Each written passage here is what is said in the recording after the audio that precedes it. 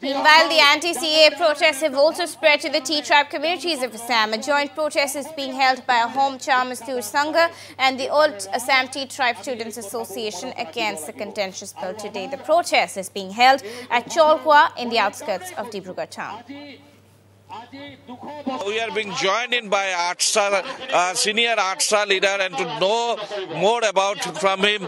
आज जो ये आंदोलन हो रहा है, पहले कभी ऐसा नहीं देखा गया कि टी कम्युनिटी जो है कि आसाम के जो जनरल इश्यूज है उसमें अपना ये, लेकिन इस बार जो देखा है पूरा बड़ी तादाद में आए हैं, इसका क्या कहेंगे आप? जी, इसमें ये बात सही है कि हम सारा आसाम से हम लोग टी कम्युनिटी लोग आए हैं कि आसाम में जो कैब लाना चाहता है सेंट्रल सरकार, आसाम सरकार ने आसाम को, वो हम लोग कभी नहीं मानेंगे। वो हम लोग आसाम के वो आइन हम लोग का मानने का कोई एतराज नहीं है, इसमें एतराज है। लेकिन ये बात है कि आसाम में जितने ही चीफ मिनिस्टर से लेकर मिनिस्टर तक है, टी कम्युनिटी की भी मिनिस्टर भी है, सांसद है, एमएलए है, उन लोग ऐसा चाहते हैं कि उन लोग का ऊपर में ये आइन जरूर दे देंगे तो उन लोग मान लगे, लेकिन ये आसाम में कभी होने नहीं देंगे और कभी नहीं मानेंगे।